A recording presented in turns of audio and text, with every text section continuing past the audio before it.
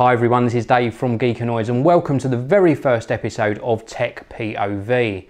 Now, yes, I do look like a bit of a glass hole with this stuck to my head, but I wanted to bring you a bit of a different perspective on my tech videos. So around about once a week, you'll get a new episode of Tech POV where I'll be taking a look at a new piece of technology. Or perhaps the camera will follow me around all day. Who knows, you're going to have to tune in to find that out.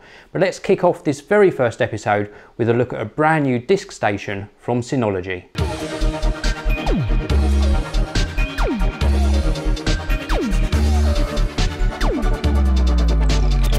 So here it is, this is the Synology DiskStation DS213J. Now let's get this unboxed and we can see what we actually get included with the DiskStation. So we've got a little tab to pull down here, nice carrying handle on the box as well, and we have got what looks like two main compartments really in these boxes. Now the first one is the actual power cable. So we're in the UK, so we have got a 3-pin UK power cable, and then on this end here what's called an IEC connector. Now if you're living in a different country, you're going to get a different power cable to this one here.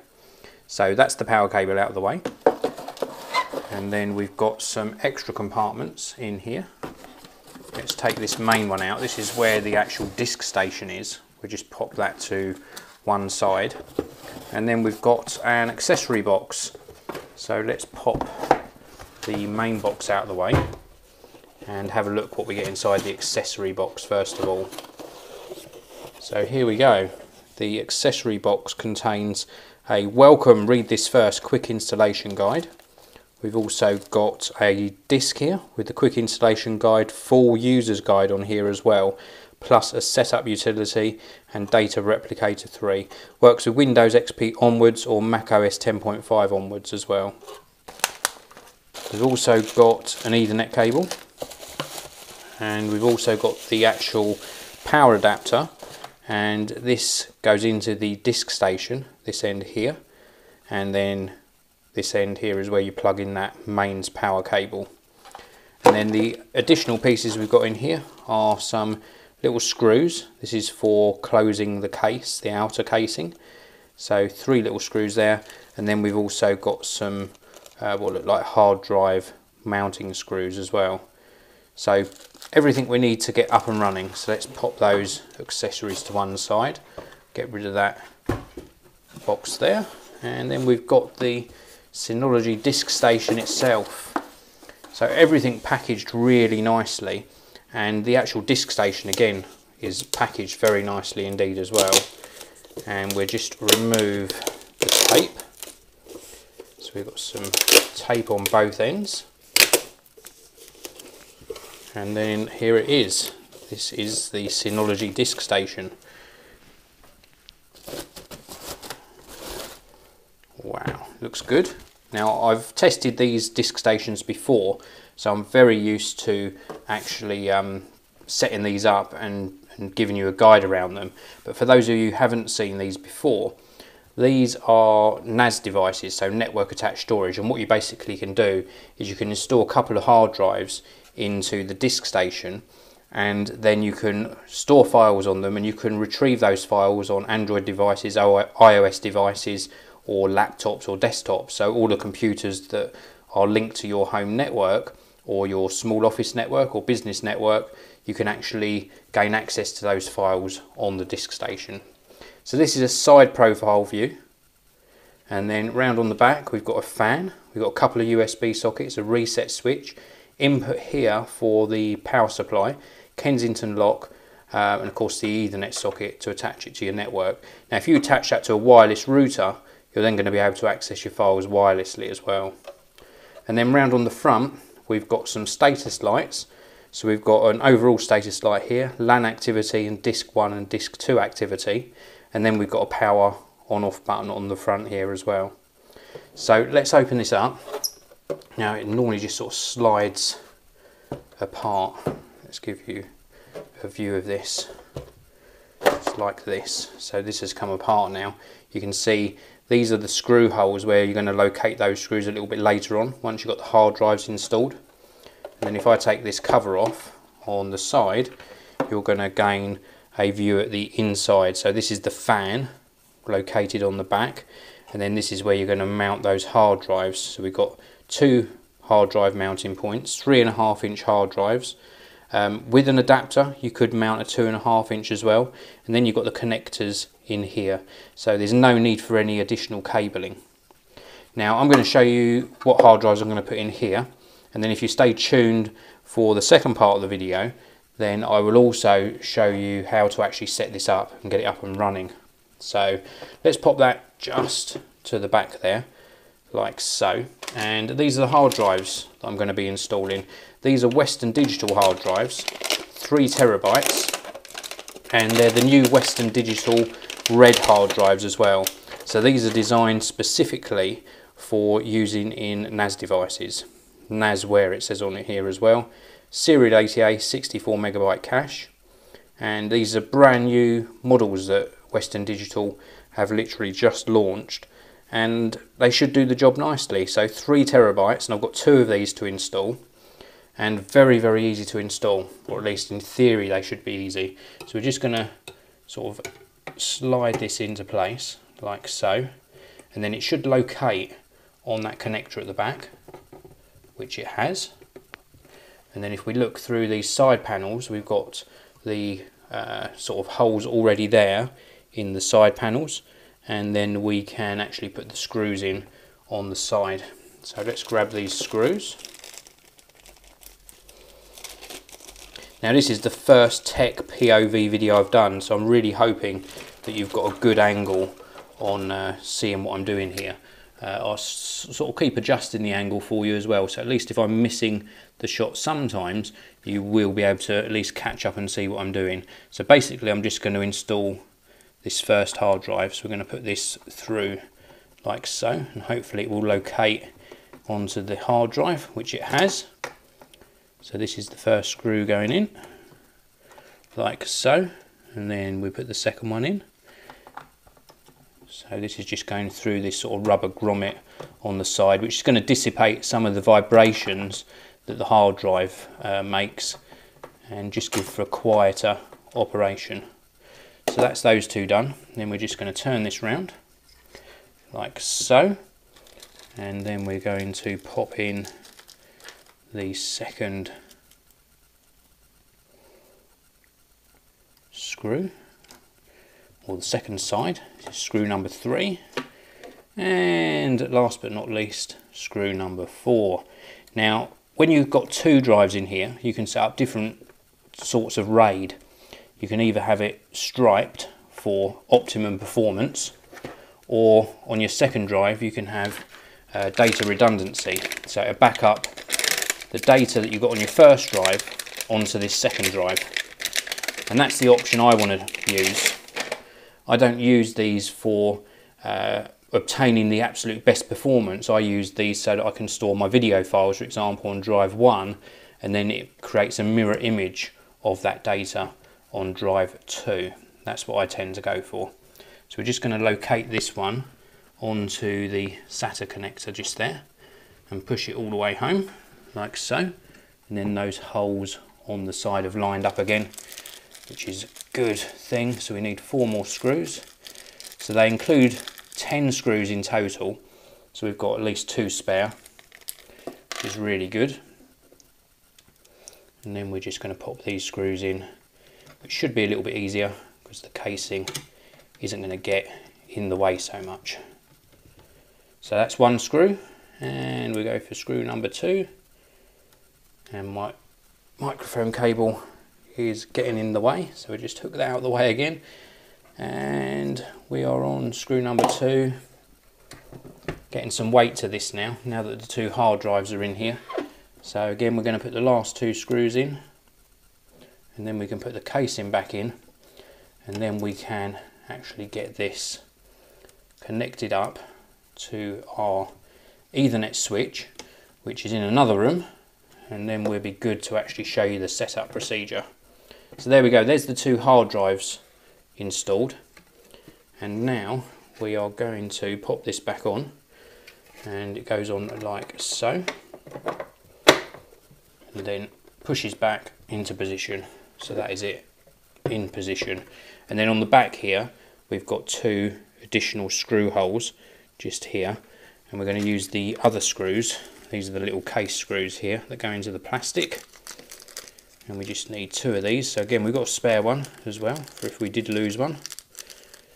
So we're going to pop the first one in the top here like so.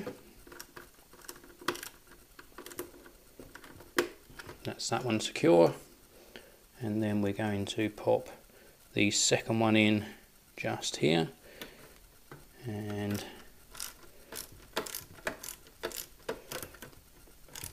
again that's that one secure.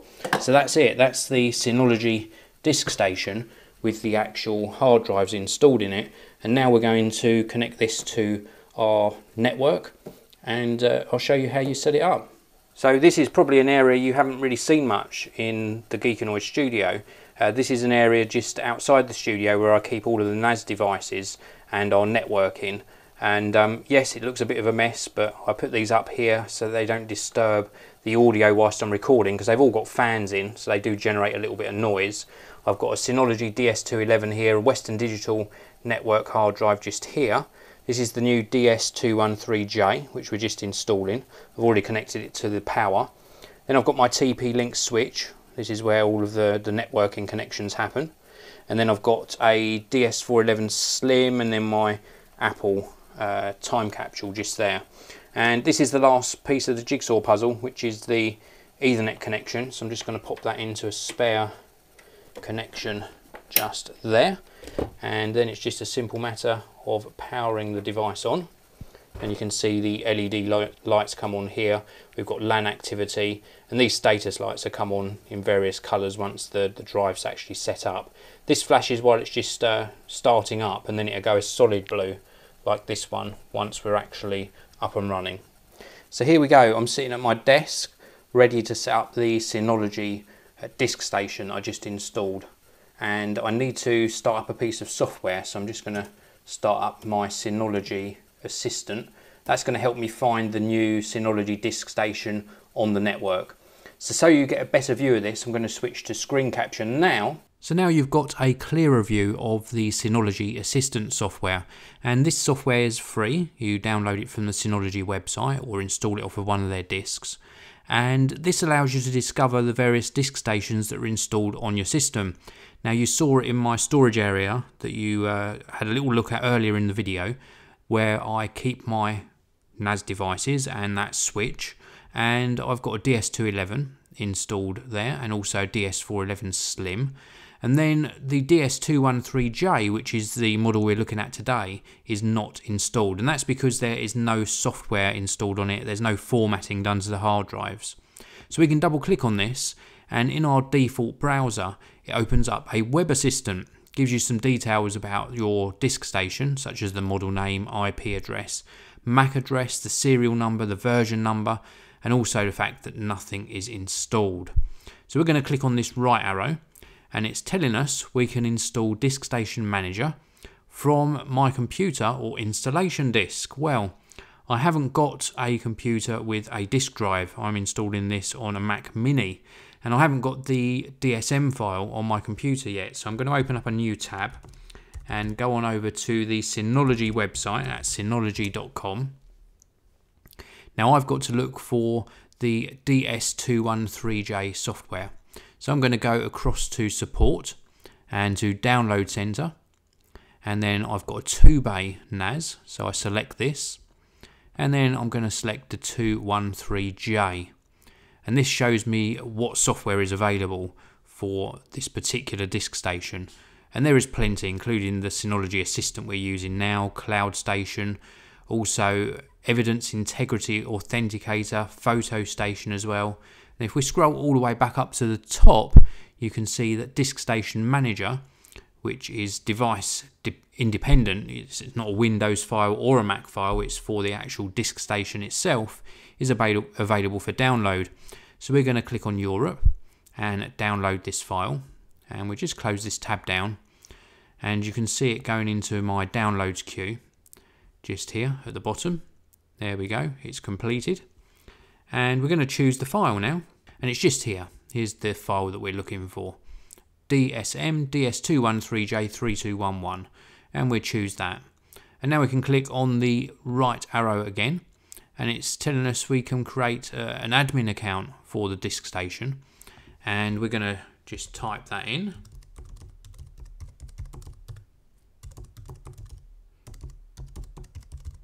Hopefully we've got that right on both counts, and then we can give the server a name.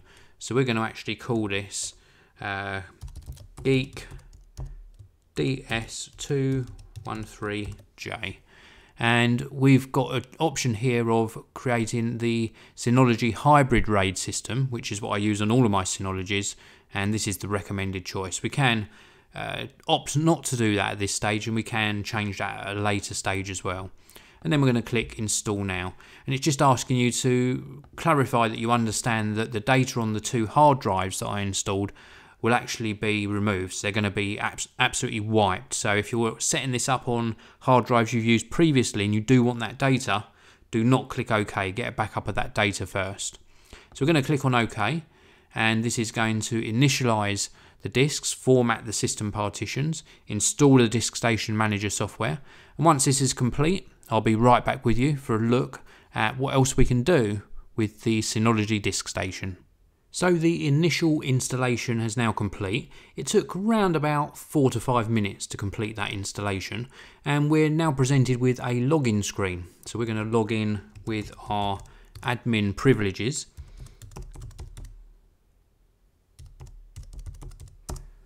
And once we're logged in, we will be presented with the DiskStation Manager software, and it normally starts up with a wizard as well to guide us through the sort of initial features of the DiskStation.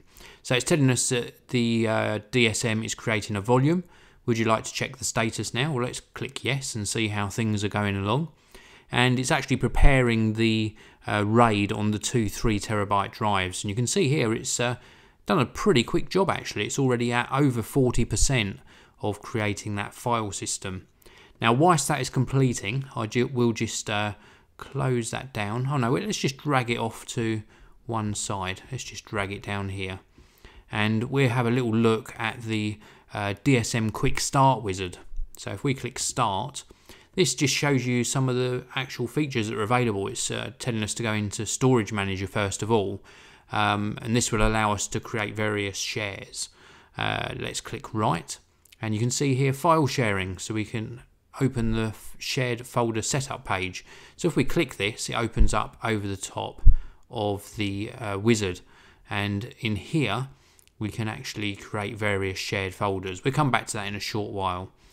And then if we click Right again, it tells us about accessing files. So File Station allows us to store and access files on the DiskStation via a web-based interface.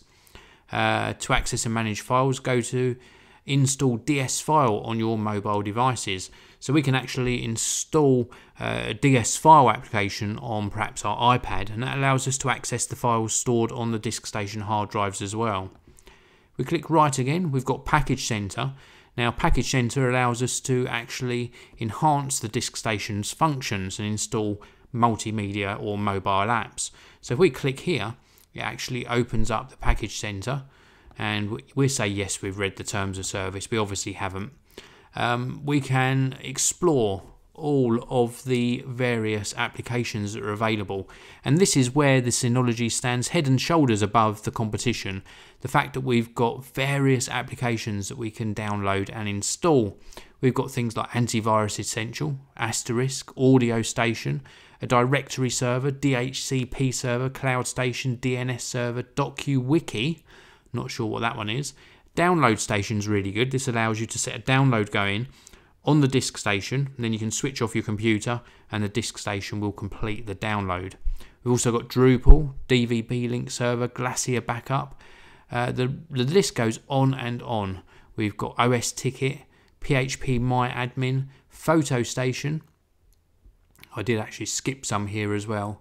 We've got iTunes Server, High Drive Backup, GLPI. I'm not going to go over all of them. We can even install WordPress onto the Synology DiskStation as well. And all of these enable you to run the apps on the DiskStation independently of your computer. So once they're installed and configured and up and running, as long as your DiskStation is on, it will enable you to use these apps.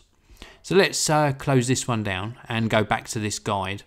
So we've also got a cloud service as well. We can sync files automatically between your DiskStation computers and mobile devices, and it allows you to access and retrieve those files on these different devices using DS Cloud. Very, very good service, and again an added value to this particular device. And then we've got Easy Internet, which allows you to access your DiskStation over the internet by configuring our network settings and port forwarding, etc., firewall and DDNS services. And you can see here a little graphic, and again it highlights the icon so you can actually access that feature and enable it if you so wish. And then we can close down the quick start guide. Do you want to show this wizard at next login? No, we don't. And then we can pull this back into view, see how it's getting along actually creating the file system. We're 87% here, or complete I should say, and it's going along at a good speed, so we'll let that complete. And then we can see here system health on this panel on the side here, and this shows us that volume 1 is being created. It's been turned on for just over 10 minutes. We can also see the resource monitor here. This shows how much of the CPU is being used, currently at 55%. How much of the installed RAM is being used, 31%.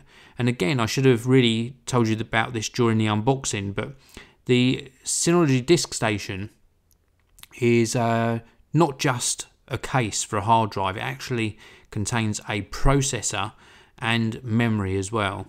Now, while this is completing creating, I'm going to go back over to this Synology website and get up the product page for the DS213J, and you'll see that it is actually a very, very capable system. So if we go to specifications here, you can see it has a 1.2 gigahertz CPU in here, and it's also got dedicated memory. It's got 512 megabytes of DDR3 RAM. So a very, very fully fledged and capable system, and the fact that it's got a dedicated processor means it operates at a nice fast speed as well. So you must take my word for this. It is not just a hard drive enclosure. This has got processing power as well. Now also, you'll note down here by the supported RAID types, we've got Synology Hybrid RAID, which is what I'm setting it up as.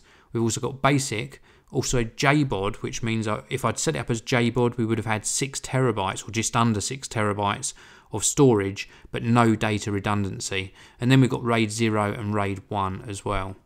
So let's close this tab down and we go back over, and you can see it's actually completed creating the file system. So it is complete basically. Volume 1, it still says it's being created here, but I would imagine that it is now complete. And let's close this down and see if it allows us to create our first share. Now I'm just going to show you around some of the rest of the interface. On this top panel here, we've got access to various features such as control panel, the package center that I showed you earlier, file station, storage manager, etc. And we've also got access to these via these shortcut icons as well. So we're going via this top menu here and look at File Station. So in File Station, it's telling us that there is no shared folder available. So you have to actually create a shared folder to enable you to store files on this. So let's create a shared folder. So we click on Create. We're going to give it a name. So let's call this Photos. So we're going to store our photos on here. Storage of, let's just call it family photos for argument's sake. And we're going to not hide it. We're not going to enable a recycle bin. We're not going to hide the folders and files from users at this stage. And we're not going to encrypt it. Although we could encrypt it with a key. We could do that, but for now we're not going to. So we're going to create that particular share. And we're going to say that guests can read only. Admin can read and write, and then we're going to click on OK, and that is that share actually created. And then we can actually mount that on our desktop for easy access and store our photos in this shared folder. As simple as that, creating a share. And then you can see here on File Station we have now got access to the Photos folder. So that's it for this unboxing, setup and first look. I hope you enjoyed the new Tech POV episode and the new field of view created by the GoPro camera in the first section of this video. And also hope you take a look at a DiskStation for yourself. I'm a big believer in the Synology range of DiskStations. I've used them for a long time now. Throughout my years of using them, I think I've had one hard drive fail, which wasn't the Synology's fault. Hard drives fail all the time. The fact that I had it set up in a RAID configuration with data redundancy meant that all I had to do is buy a brand new hard drive, pop it back in where the failed one was, and it rebuilt the RAID, and I lost no data at all. So very valuable way of storing your data. Thanks very much for watching. Join me next time for another Tech POV.